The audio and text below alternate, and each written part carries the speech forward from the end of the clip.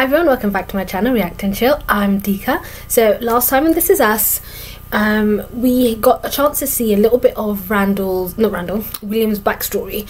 Just the missing pieces, so, you know, where he was born and, you know, what had happened and the events that happened that led him to Pittsburgh and eventually being in the lives of the Pearsons and obviously bringing about the birth of Randall. So we saw that he was a talented writer, not just a poet, but a very good songwriter. And I think it was his cousin, was it Ricky?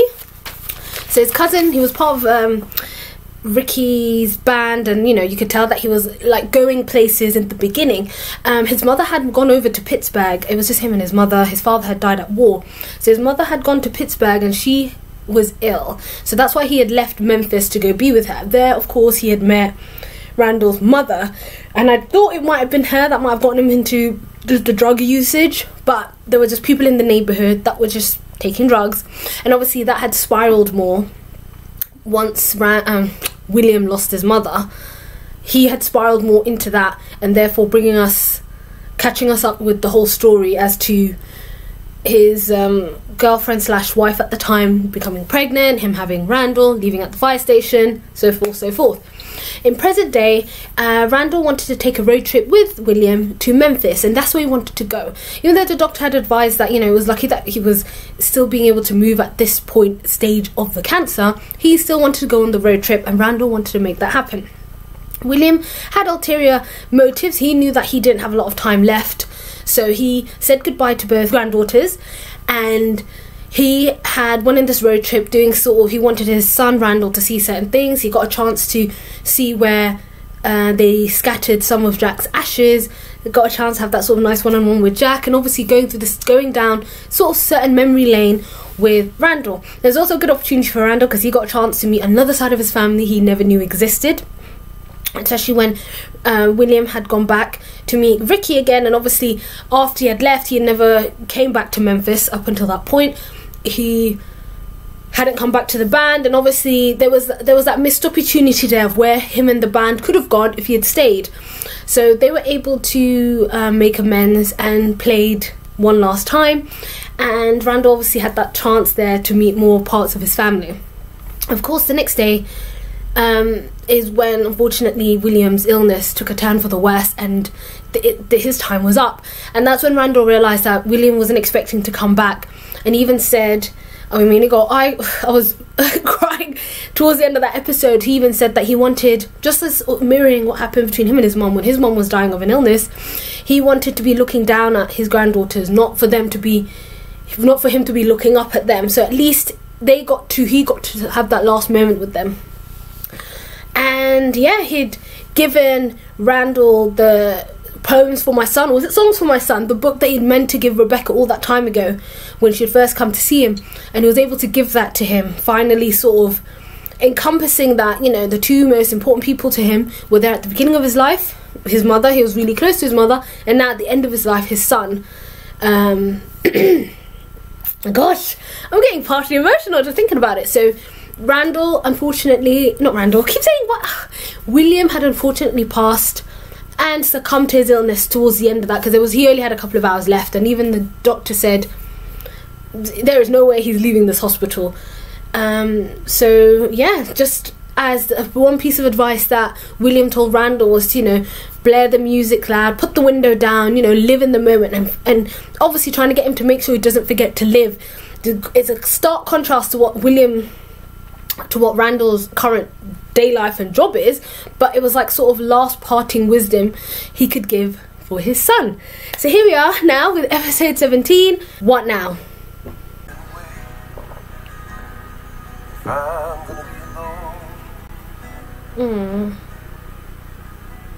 Oh, what a... I don't know what to do, but how do I honor his legacy?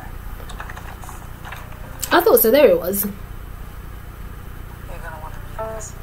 Shows live or die based on what Brendan Novak writes about them, which is why I need him to come to open night of my play, but Can't you just explain what happened? No, I can't, tell them Randall's business has been through enough. You know what you should do? You should sit with my family at the play. Why don't you just sit with them? No. Yes! Come on. No, I am slinking in when the lights go down, successfully avoiding the entire Pearson clan. Especially Kate. I wonder Well, again, I know how Kate was incredibly protective of Kevin, so I wonder if Sophie, the reason why she's avoiding Kate is something to do with prior to her and Kevin getting married in the first place, something along the marriage, or when they had broken up. So it seems your grandpa left you some instructions of my all-time favorite smiles. That's why I'd like you two to plan my memorial. Adults, I'd like to give a eulogy. Hey, eulogy sounds sad. How about we call it a toast? We'll allow it. I love it. I need 50 rainbow balloons for a funeral. My nieces gave me one job. Can I speak to your supervisor? Let me tell you when it's 5:30. Okay. It's 5:30. Hey, Dad. Kitchen, please. Oh. How could you be late today, of all days? Been here yet? No. Then I guess I'm not late. And please, please do not let Kevin and Sophie be by themselves in the basement. They're all over each other. Oh. You can tell he doesn't. They don't want to like make up, but I mean, Jack and Rebecca just have that relationship, and it's hard. I mean, I don't think Jack could stay angry at Rebecca. I think he's just angry at the situation. Love you, Mom. I love you more. I love you most. Ugh. Be good to each other. Bye. Oh my God, the most awful. Hi, Randall. Is this an alright time? I'm happy for the distraction. A young man named Sebastian insisted that I pass along his condolences. But William feigned an interest in football so the boy would have someone to relate to. Mr. Novak, sorry to just barge in like this, but I really need to talk to you. I'm Kevin Pearson, by the way. I know who you are. Oh, good. I think that you realize without the help of 5 takes on a laugh track, you're nothing but a 40-year-old playboy with no talent. Oof. I hope you don't mind me asking. How's William doing? I haven't seen him lately. William died last week in Memphis. Wow. He always wanted to get back there. On his morning walks, we got to talking. Really? Your father dies and this is what work sends you? They've been good to me, Beth. Are you and Mom all right? Stop it. We're fine. You don't seem fine. Look, Mom and Dad, we're the last thing in the world you need to worry about. Well, don't you all look ready for a funeral? So, today we're going to act out William's perfect day, starting with breakfast. He loved breakfast. Please help yourselves. He knew he wasn't coming back. I didn't know. How could I have known? Beth. I loved him too, Randall. I never even got a chance to say goodbye. Is that he knew there was someone else who was much more deserving of this mic than me. Oh, he's gonna give it to Beth. He was endearing as hell. He's part of our fabric now. You know, ever since that camp just like broke me open. All this stuff is coming up about Dad. I had a dream last night that Dad and William met. Oh. Just talking and laughing like old friends. The kid just threw it in reverse and zoomed straight back like a bat out of hell. But I've learned that you gotta let them out. Yeah. You gotta share them with the people that love you. Oh. Enough of this crap. You're embarrassing me, and you're embarrassing yourself. I'm glad he told her to back off. So now we're going to go on his walk. Come on, everyone, get your hats. Alright. Daddy, you were Grandpa's real one. Oh. Inner kindness to you from the start, and I think I came from William. got that from William. And I am so sorry you didn't have more time together. That it is my fault. I love him. And I know that he loves me. I love you, Mom.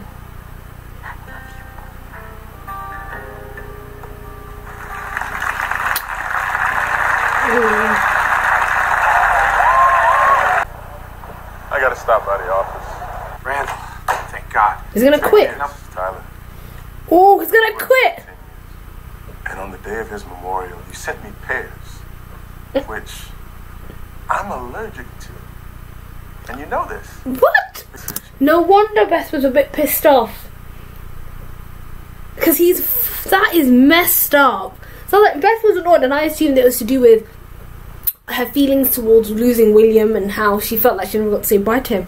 But Randall's allergic to pears, and they sent him pears. How do I honor my father's legacy? Living your life. Taking what I've learned from how he lived his life and having it shape the way I go on living mine. I quit. I quit. Hold on. No hard feelings, man. I'll walk out of here in triumph.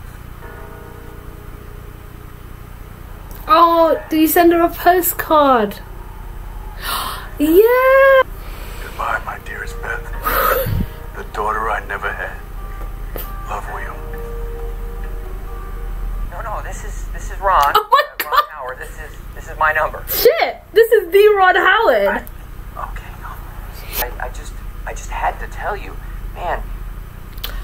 You were phenomenal. Yes. You would be perfect. I would. Absolutely. I'd really like to send you this script. Oh my God. I'm the reason that he's dead. How? Is he gonna die in a car accident on his way to see Rebecca? Oh, Frank! I'm gonna fix things with your mom. I love you, Katie girl. Now, I don't think he ever makes it to Rebecca. Hi, so that was episode 17, and my goodness, ugh, I tried not to cry, but unfortunately it had happened. So the episode kicks off with the aftermath of William's death. Randall's back home, and William had, I wouldn't say left, you could say he had left certain parts of him, and as Randall discovers throughout the episode, there are certain parts of him that were left to kind of help Randall and obviously the family move forward. One of the first things they found was a letter that he had left, and he said that Annie and Tess, his granddaughters, were responsible for planning his memorial, and obviously get the parents to help.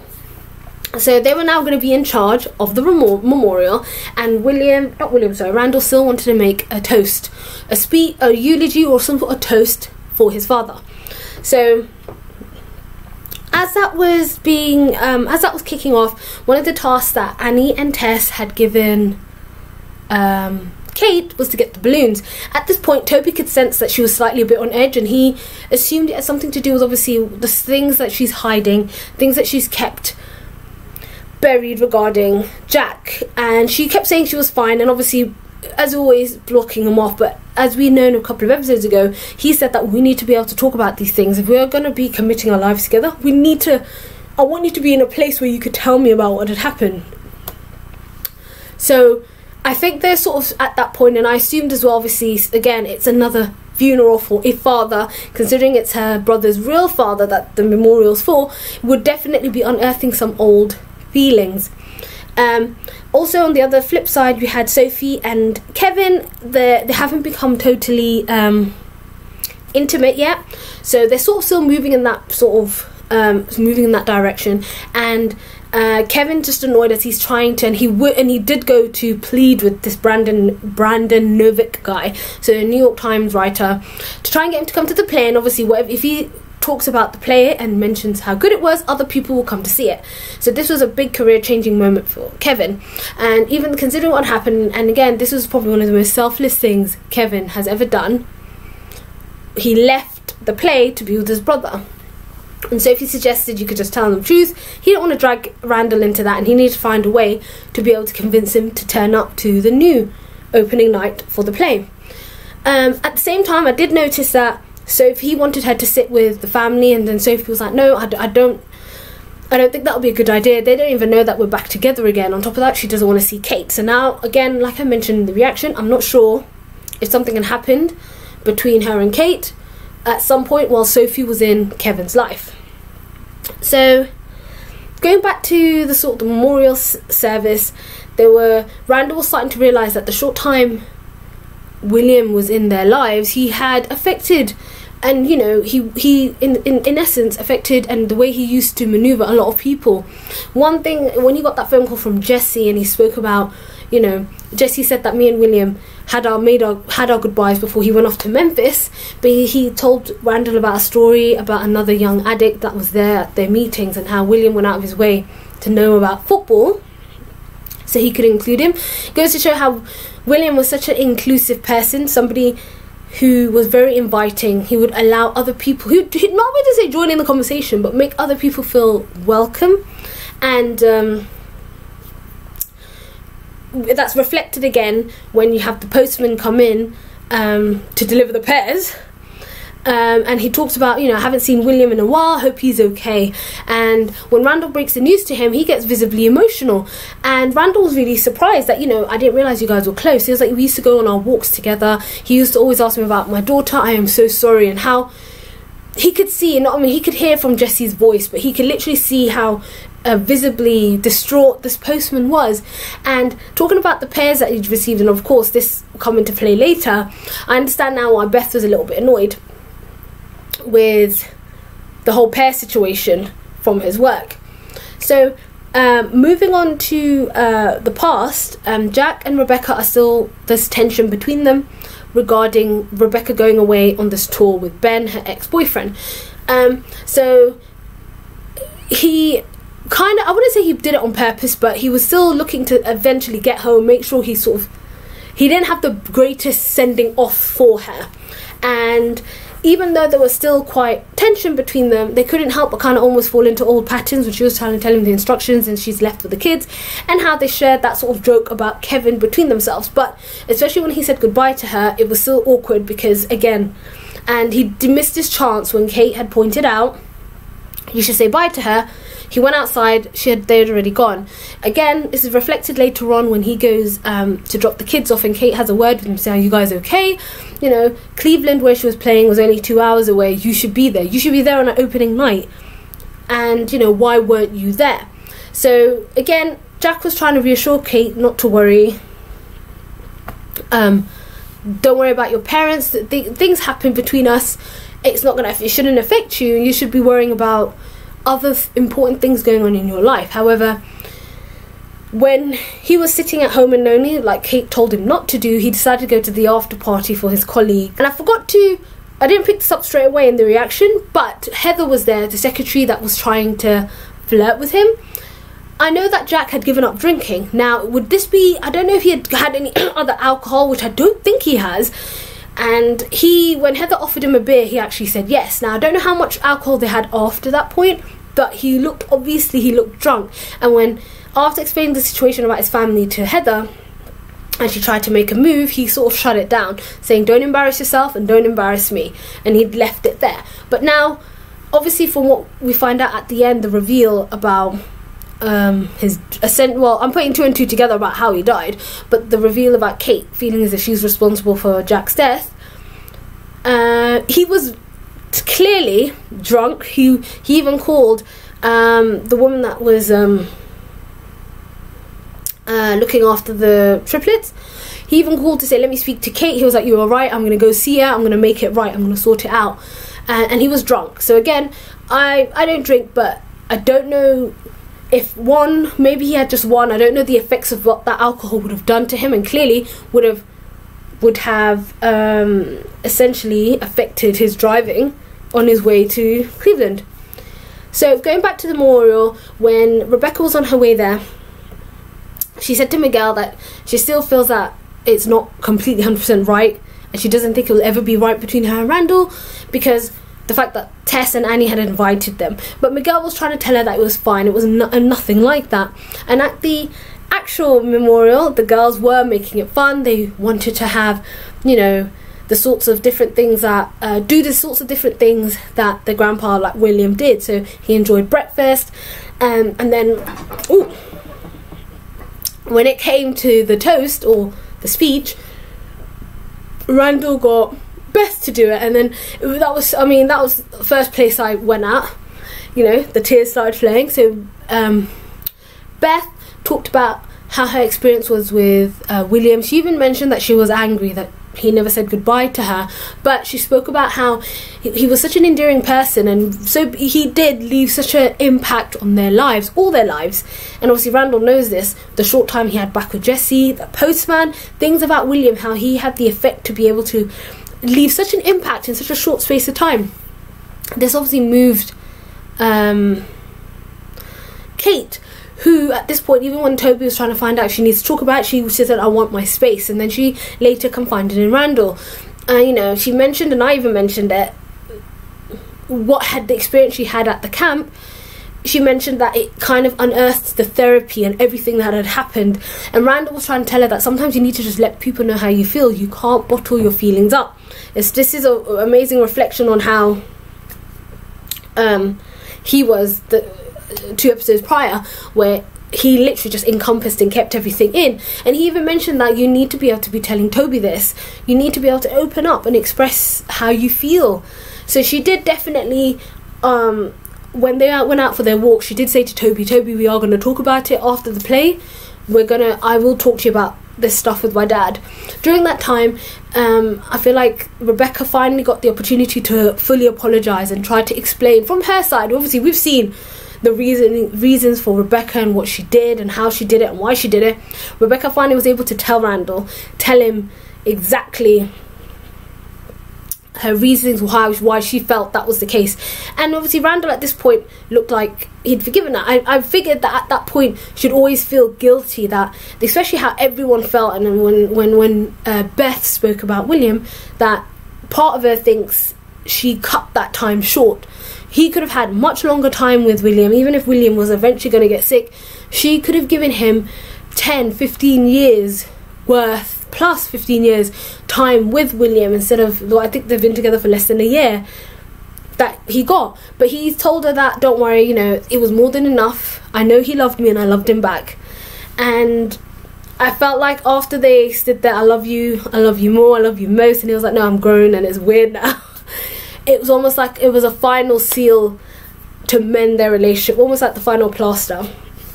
And it was a good point for them to move on. Like, you know, yes, the reveal of knowing that William was always in her life and she knew about him, and that opening up that can of worms, and it's finally closing now with William's death. Finally, when Kevin went, he knocked his play out the park. Everyone looked so happy, and he did mention this to Sophie at the end when Brandon didn't turn up, about it doesn't matter if he didn't turn up, because I looked at and I saw all the most important people, his family, Sophie, they were all there, and it doesn't matter if he didn't turn up. And obviously at this point they did take their relationship further by sleeping with one another. And again, it always just goes to show you don't know who's watching, because he got that call from Ron Howard, so not just a writer in the New York Times, but an actual director. He said, I'm working on my next film, I would love to send you the script, I would love for you to be in it. Which was crazy, because that was probably the last thing he expected, that somebody, a director or somebody, would be watching his play and got to appreciate his performance. And finally, Randall went and quit his job. So yes, when we found out at the end that Randall, he just turned up, and yeah, even Beth said that, you know what, at the end of the day, he's like, I gave you 10 years, my father died, basically, and the only thing that you sent me were pears that I'm allergic to, which I was shocked. Like I said, the disrespect. And he basically said, you know, I'm going to follow my father's words, I'm going to quit. He's going to take life easy. He's going to be able to enjoy life more. Just as in the short amount of time that William was alive, he was able to, in that short time, live his life to the fullest by having such an effect on his grandkids, having such an effect on Beth. And Randall's obviously been witness to this. He's seen the impact Williams had on all their lives. So he decided to quit his job, and he even said, maybe I'm going to stop running in the morning and actually go for a walk, you know, talk to the mailman. Similar things that William was doing to kind of reflect that you need to be able to slow down and enjoy things before you run out of time and you don't get an opportunity to enjoy them anymore. And finally, when they were packing up to go back, or I think they were packing up for to head back to LA, Kate had revealed that she feels that she's responsible, or she feels she's responsible, sorry. Kate revealed that it's her fault that Jack had died. Now again, I could only assume that because he was under the influence and he was drunk, that after that conversation he went off to Cleveland and got into a car accident. I'm not even sure if he even made it to see Rebecca or he died in between, I'm not sure, but that's from what they're trying to imply has happened. Now with one more episode left of this season, I'm wondering if we're going to get more information about that next episode, you know, for the finale, the last episode.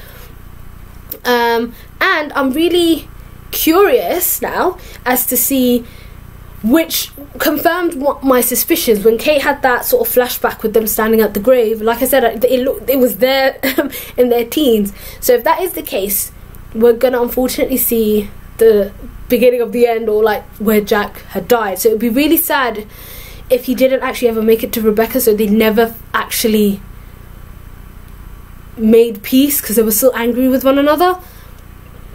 But we'll see. This is a good episode, and again, an amazing season so far. We're on to the finale next time, so I cannot wait. And as always, if you did like my video, don't forget to like, comment, and let me know your thoughts down in the comments below. As always, see you guys next time.